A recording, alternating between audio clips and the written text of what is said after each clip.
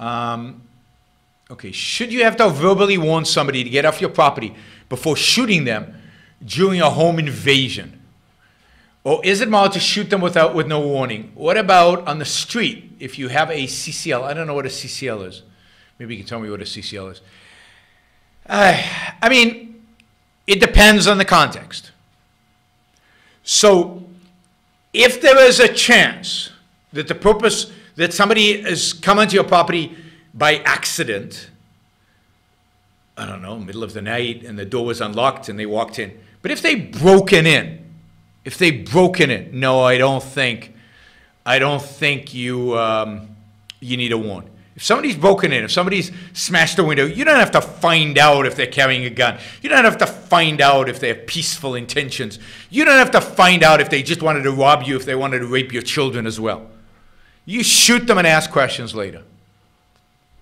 So a home invasion where somebody is broken in and it's unquestioned, then. Now, if somebody is walking along across your lawn, you can't shoot them. I mean, you have to warn them first. Again, it's context, right? They haven't done anything violent, like breaking a window or, breaking a lock or breaking in some way. They haven't broken anything. They're just walking along, or even if there's a fence. A lot of times children will do a shortcut and they'll go through a fenced yard. You're not going to shoot anybody, and they're not your life is not at risk. That is the reason, if it's a home invasion, you should shoot first, is your life is at risk. Bodily harm there's a real reason to assume bodily harm. Okay, so what about on the street if you have a concealed weapons?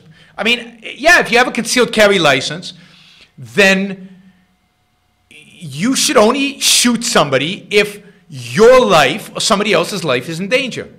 That is, if they're running at you with a knife, or they're pointing a gun at you, or they're drawing a gun at you, or they've just shot somebody else, or they're threatening somebody else. So there has to be a credible threat to your life.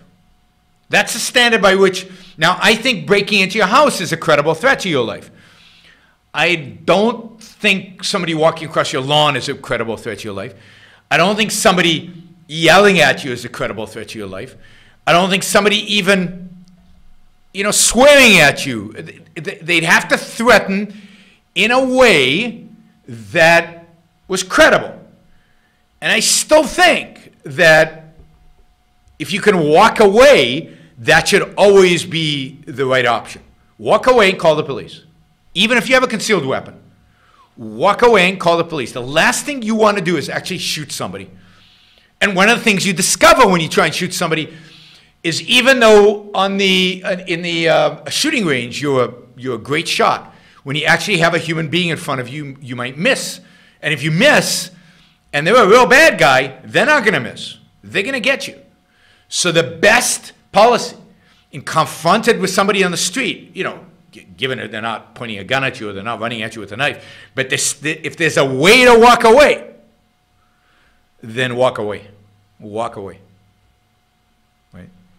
That should be option number one, is always run.